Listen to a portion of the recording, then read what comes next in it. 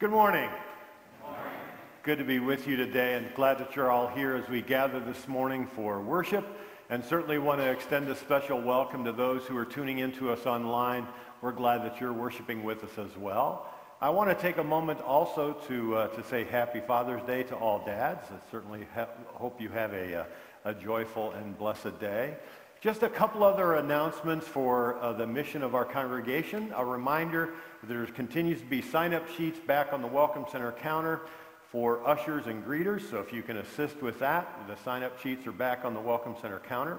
Also, coming up on June 29th, there's an opportunity for us to serve at the Fish Food Cupboard, and there's a sign-up sheet back there. If you can assist, helping our shoppers get through the food cupboard, invite you to sign up on the list that's back on the Welcome Center counter. And we continue to have registration for Vacation Bible School, as well as next Sunday from 6:30 to 8:30. Why we could use your help is with another workshop, getting some of the stuff set up. You notice the prop that's out in the Welcome Center, and certainly there's much more that will be done over the coming weeks. I invite you now to please stand as you are able, and we'll continue with our confession. I just wanted to let everybody, just to give you a heads up, we always collect school supplies during Vacation Bible School and leading up to the school year. This year the IT has some new people on, and they've got some new ideas. We're still collecting school supplies, but they're going to have an outreach for the people in need here in Lake, and it's going to be July 24th. So what we're going to do is take the school supplies, try to have them by the week before, and then they're going to put it together for packets for the kids for each grade level. Okay. So we'll be getting backpacks that. They're also going to ask probably for maybe a gift card from either Target or Walmart for like $20, $25, so the kids can have a new outfit to start school in like all the other kids. And the reason we're doing it earlier this year is there's always a meet the teacher right before school starts, and all the kids get to bring their supplies in. Well, the way it was done before, the kids didn't get their supplies till after school started, so they got to meet their teacher, but they didn't get to put everything away and be like all the other kids. So they're trying to get ahead of it and get a jump start on it, so when they come in, nobody knows who's getting what, and they have everything ready, and they can start their school year just like all the rest of the kids. Okay, So we'll thank have you. more information on that. Good. We'll have more information about the school supplies, gift cards, and some of the items then that we'll be providing for Lake Local Schools in July as we get near to the beginning of school. Let's continue with our confession and forgiveness.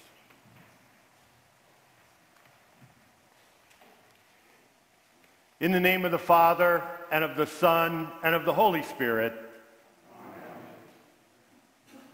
Almighty God, to whom all hearts are open, all desires known, and from whom no secrets are hid, cleanse the thoughts of our hearts by the inspiration of your Holy Spirit, that we may perfectly love you and worthily magnify your holy name through Jesus Christ our Lord. Amen.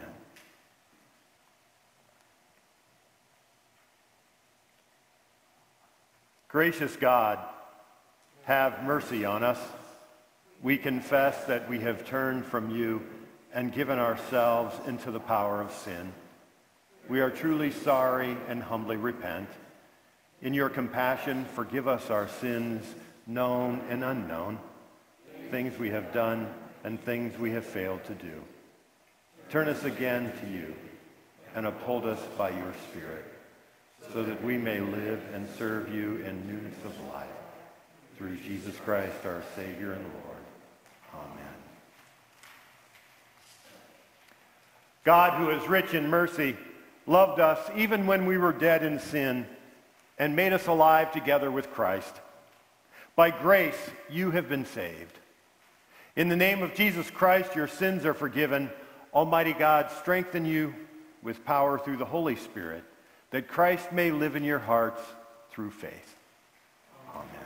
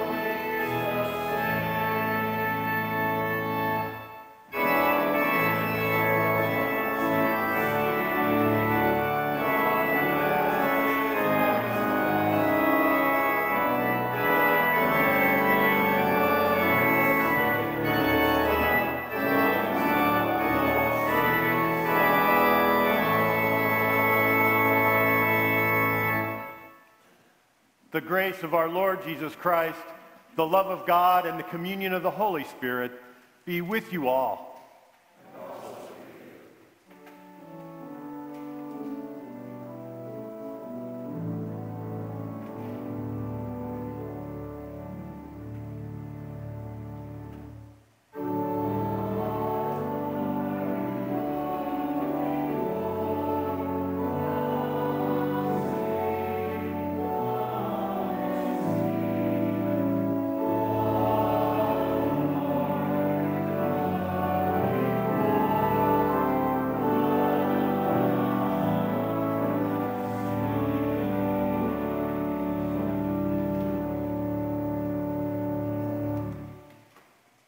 The Lord be with you. And also with you. Let us pray. God of compassion, you have opened the way for us and brought us to yourself. Pour your love into our hearts that, overflowing with joy, we may freely share the blessings of your realm and faithfully proclaim the good news of your Son, Jesus Christ, our Savior and Lord. Amen. Please be seated.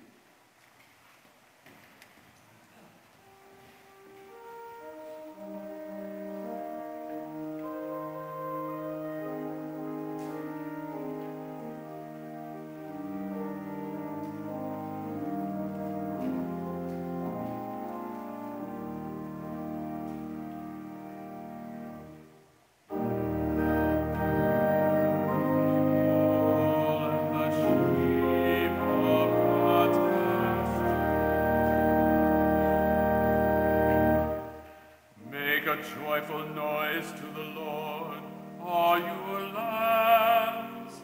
Serve the Lord with gladness. Come into God's presence with a song. Know that the Lord is God, our Maker to whom we belong. We are God's people and the sheep of God's pasture. We are God's people and the sheep of God's pasture. Enter the gates of the Lord with thanksgiving and the courts with praise. Give thanks and bless God's holy name. Good indeed is the Lord, whose steadfast love is faithfulness endures forever.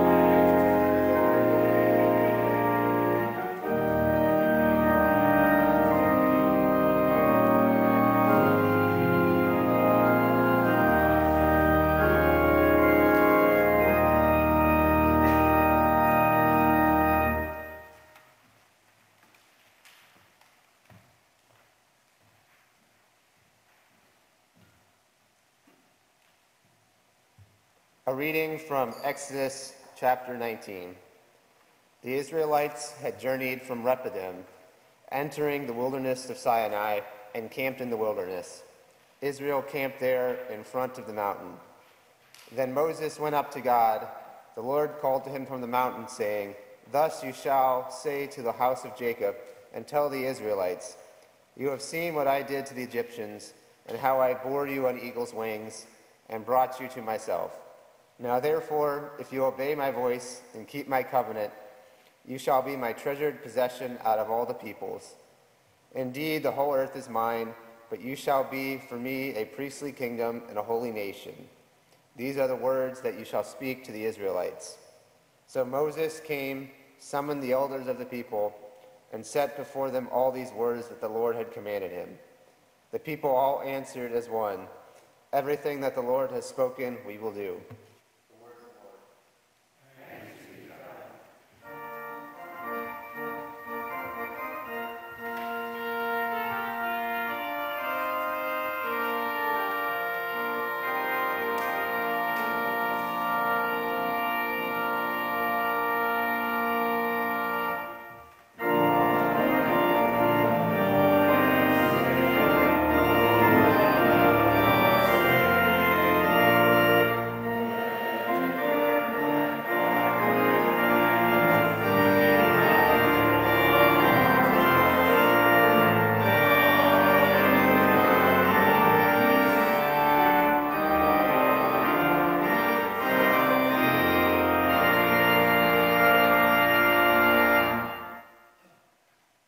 Gospel according to St. Matthew, the 9th and 10th chapters.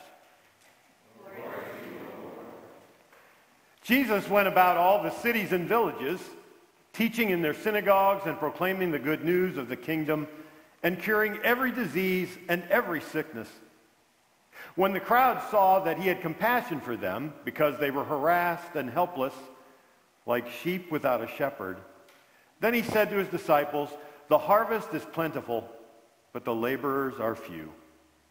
Therefore, ask the Lord of the harvest to send out laborers into the harvest." Then he summoned his 12 disciples and gave them authority over the unclean spirits, to cast them out and to cure every disease and every sickness. These are the names of the 12 apostles. First, Simon, also known as Peter, and his brother Andrew. James, the son of Zebedee, and his brother his brother John. Philip and Bartholomew. Thomas and Matthew, the tax collector. James, the son of Alphaeus and Thaddeus. Simon the Cananean, and Judas Iscariot, the one who betrayed Jesus. These 12 Jesus sent out with the following instructions. Go nowhere among the Gentiles and enter no town of the Samaritans, but go rather to the lost sheep of the house of Israel. As you go, proclaim the good news. The kingdom of heaven has come near. Cure the sick, raise the dead, cleanse the lepers, cast out demons. You received without payment, give without payment. Take no gold or silver or copper in your belts, no bag for your journey, or 2 tunics, or sandals, or a staff, for laborers deserve their food. Whatever town or village you enter, find out who in it is worthy, and stay there until you leave. As you enter the house, greet it. If the house is worthy, let your peace come upon it, but if it is not worthy, let your peace return to you. If anyone will not welcome you or listen to your words, shake off the dust from your feet as you leave that house or town. Truly, I tell you, it will be more tolerable for the land of Sodom and Gomorrah on the day of judgment than for that town. See, I am sending you out like sheep into the midst of wolves.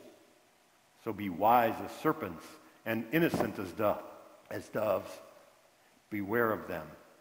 For they will hand you over to councils and flog you in their synagogues, and you will be dragged out before governors and kings because of me, as a testimony to them and the Gentiles.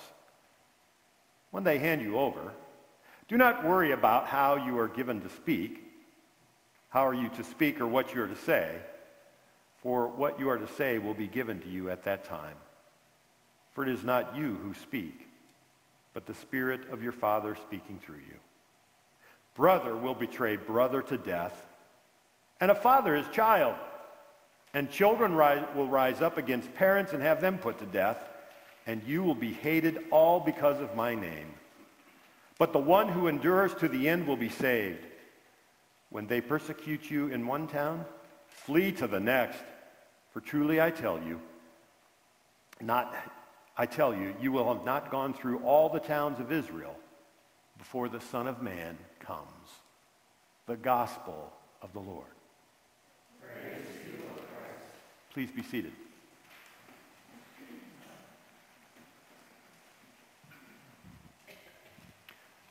Let us pray.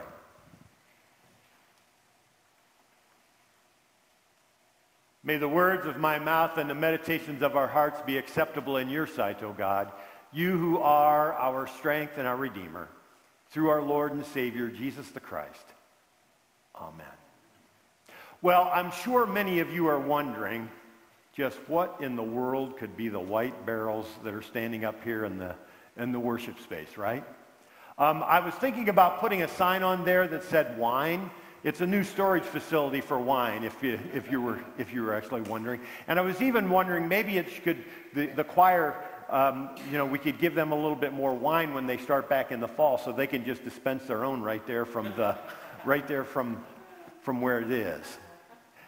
Actually, that's going to be a rocket. Connor and Gavin, what do you think? Do you think we can turn that into a rocket? Yeah. Connor's shaking his head. Absolutely we can. And so I wonder, as I mentioned, I'm sure you were wondering, How many of you, when you don't understand what's going on, get frustrated? Isn't that true for us? When we don't know what's going on, we get totally and completely frustrated. And it happens, I think, to each and every one of us. When something's going on in our own personal lives, the lives of close family members, in our world and in our country, and we don't really know what's going on, it becomes so frustrating for us for the most part, and we can become angry.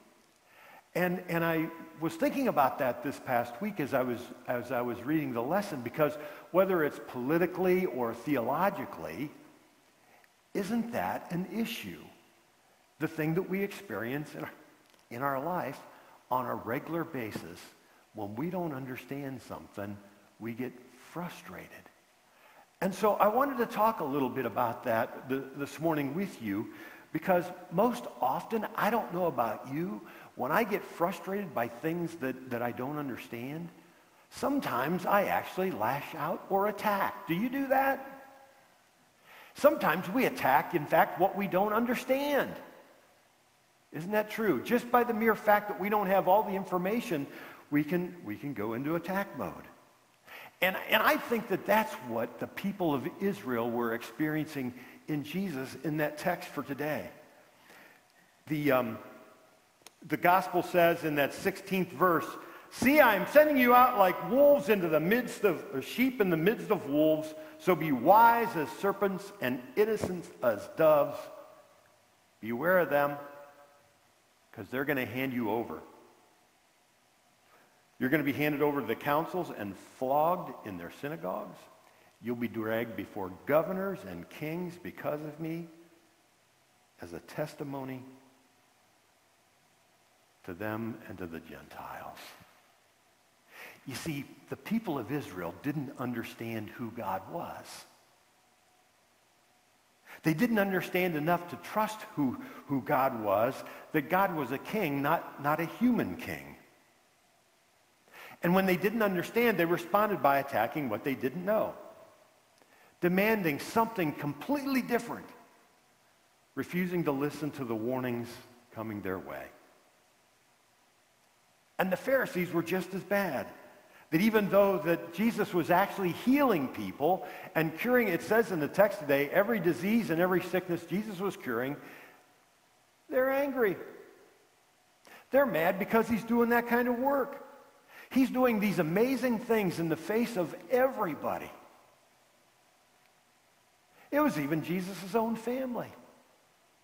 They thought he was crazy. Some thought that as he was healing these people, especially those who had these evil spirits, some wondered if Jesus was even evil.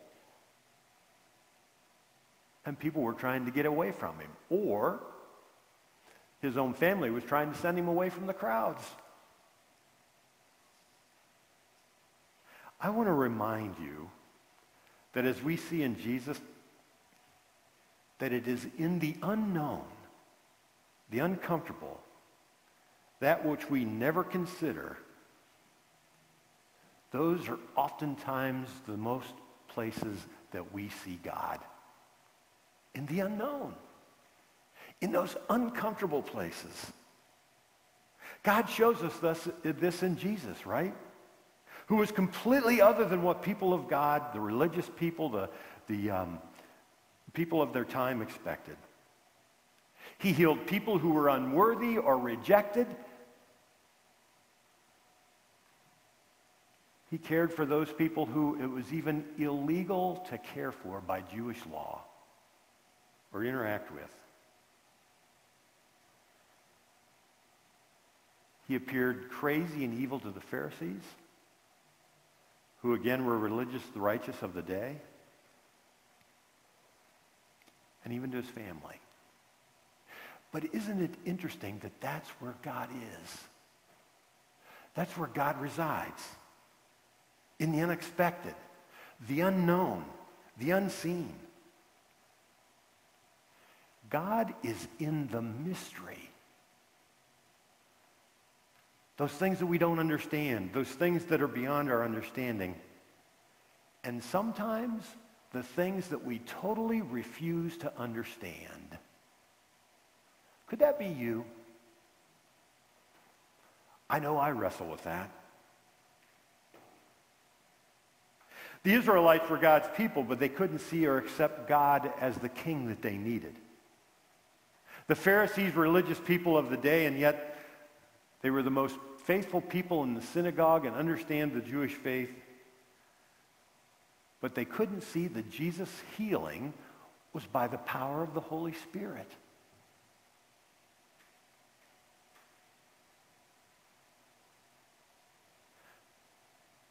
What is it that we block out that God might be saying to us, speaking to us, calling us to notice, to see, to love, and to take in as God's people? You know, the idea or the analogy of the wine storage facility is just a small thing, right? But what is God seeing us or asking us to see in our lives each and every day? One of the things that I think is so significant, Father Richard Rohr, he says that in a column that Jesus is the forgiving victim. You see, because what happens for us is then when we have somebody that we disagree with or somebody that we don't understand, we usually go into attack mode, don't we?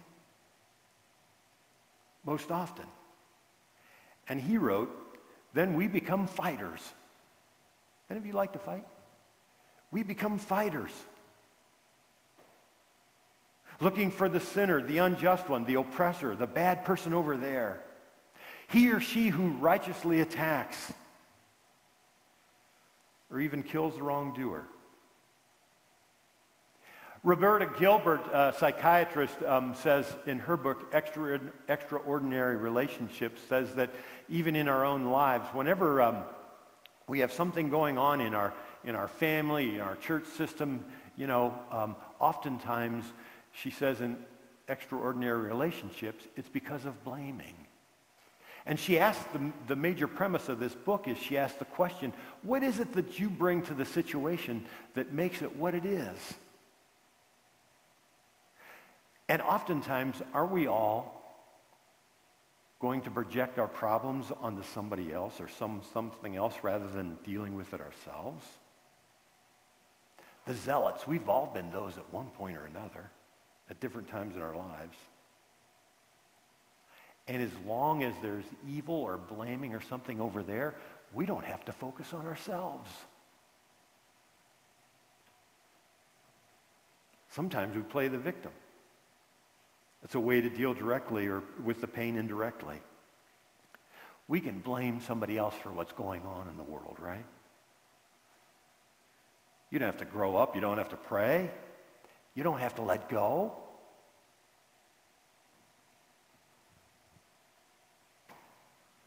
Another way that we deal with our pain then is to refuse to live in the real world of the shadow of contradiction.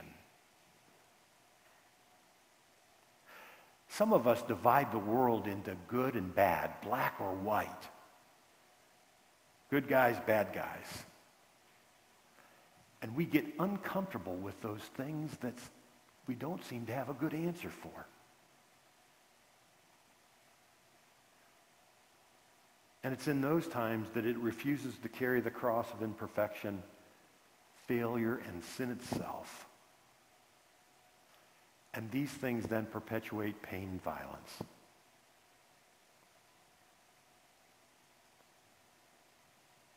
Rohr goes on to explain how Jesus is the opposite of all of this, because he takes on hatred without returning it. Nor does he use it to play victim. Jesus suffers without making anybody else suffer. And isn't it true that the thing that is most evil works from a place of fear? When we don't understand things, there's this anxiety and fear. We fear the other out of a place of not knowing and refusing the reality. To get to know, to understand, to have compassion for the other. For that which is completely and totally different. But as we know, you know what? Fear leaves no room for beauty or for grace. Let me say that again. Fear leaves no room whatsoever for beauty or for grace. Or anything good. Dietrich Bonhoeffer said, judging others makes us blind. Whereas love is completely illuminating.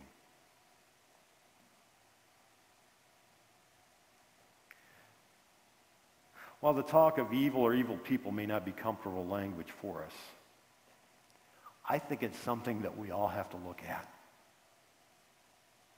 Because sometimes those parts that are uncomfortable for us, those parts of ourselves that we would actually like to deny, those things that simply just make us totally uneasy, instead of attacking, what if it has the ability to transform us, to change us, and to grow? Because it's in those moments that we have the opportunity to grow more deeply into God. If the Pharisees had been willing to accept Jesus as the man of God, I think their lives would have been changed for the better. They would have met God, and they would have found healing deep in their souls. And if we might be willing to consider that, then maybe we can experience that same healing too. The good news is that in this there is hope. There's hope even when we don't want to see, even when we don't want to choose well, because God is a God of love, a God of healing, and of hope. And if we turn it all over to God and really spend some time listening to the voice of God, maybe there's some hope, but more importantly, there's some transformation that allows us to change. Truly, love can overcome evil, pain, hate, or fear. We just have to be open.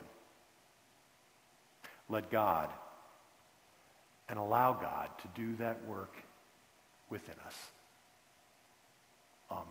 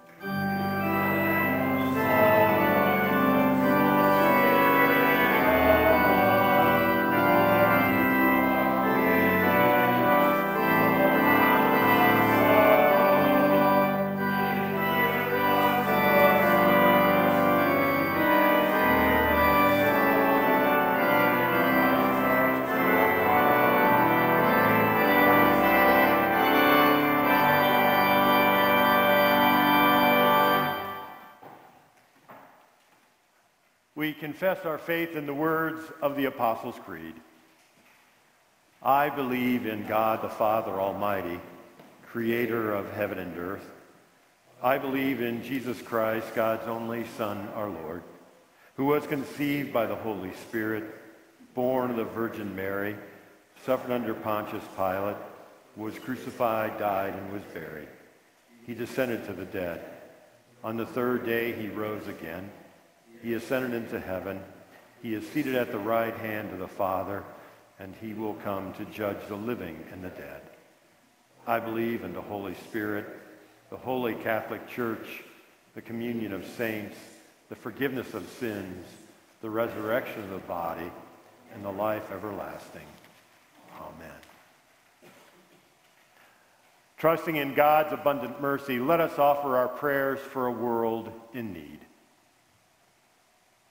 For the church here and around the world, we pray. Seek out disciples and send them out with authority to proclaim good news, bring healing where there is pain, and to counter the forces of evil. God, in your mercy. For the earth and all its creatures, we pray. Equip farmers, farm workers, and all who labor on the land to produce a harvest. Nourish crops with ample rainfall and abundant sunshine. Restore lands ruined by pollution or misuse. God, in your mercy. For those who govern, we pray. Empower those who seek peaceful solutions to conflict and embolden those who advocate for all who are oppressed. Work through systems of government to establish justice throughout the world. God, in your mercy. For those who suffer, we pray. Accompany those who feel helpless, alone, or abandoned. Embrace any who long for successful treatment for mental illness or freedom from addiction. Heal those who are sick. Today we pray especially for Sue Taranowski, Deb McNamara, Sarah Warren Mosley, Marianne Schwab, Nancy Spencer, Chris, Chuck Cater, Barbara, the family of Sally Fetzer, Jean, Paul Lucchesi, and all those whose needs are known to us, and for those whom we name before you in our hearts. God, in your mercy. For fathers and father figures, we pray. Console all who long to be fathers, children estranged from their fathers, anyone grieving the death of a father, and fathers who have lost a child. Draw near to all for whom this day stirs up difficult emotions. God, in your mercy. For all the saints, we give thanks. Receive into your eternal care all those who have died and fill us with hope that does not disappoint. God, in your mercy. Receive our prayers and answer us, O God, in the name of Jesus Christ our Lord. Amen. The Lord be with you. And also with you. Lift up your hearts. We lift them to the Lord. Let us give thanks to the Lord our God. It is right to give thanks and praise. It is indeed right, our duty and our joy, that we should at all times and in all places give thanks and praise to you, Almighty and merciful God, through our Savior Jesus Christ, who on this day overcame death and the grave, and by his glorious resurrection opened to us the way of everlasting life. And so with all the choirs of angels, with the church on earth and the hosts of heaven, we praise your name and join their unending hymn. Holy, holy, holy, holy.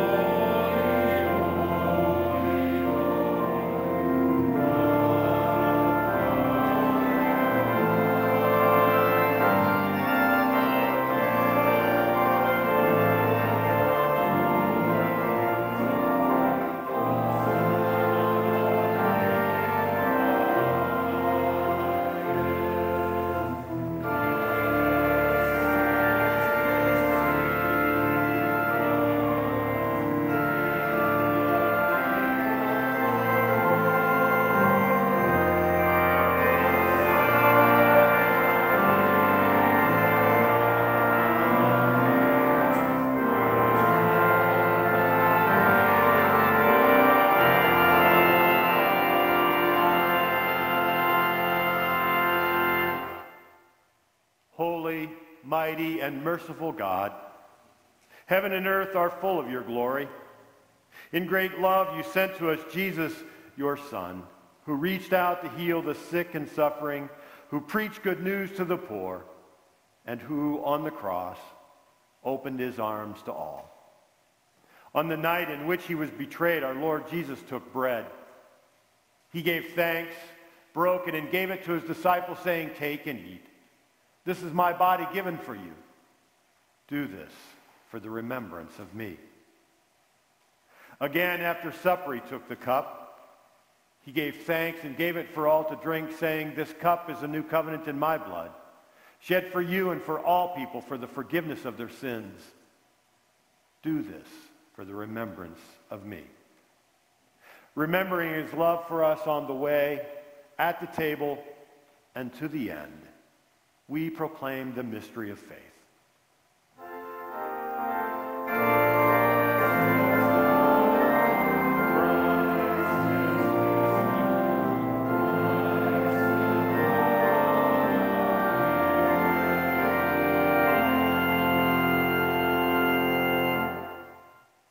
We pray for the gift of your Spirit in our gathering, within this meal, among your people throughout the world. Blessing, praise, and thanks to you, Holy God, through Jesus Christ, by your Spirit in your church without end. Amen. Gathered into one by the Holy Spirit, let us pray as Jesus taught us. Our Father, who art in heaven, hallowed be thy name. Thy kingdom come. Thy will be done, on earth as it is in heaven. Give us this day our daily bread, and forgive us our trespasses, as we forgive those who trespass against us. And lead us not into temptation, but deliver us from evil. For thine is the kingdom, and the power, and the glory, forever and ever.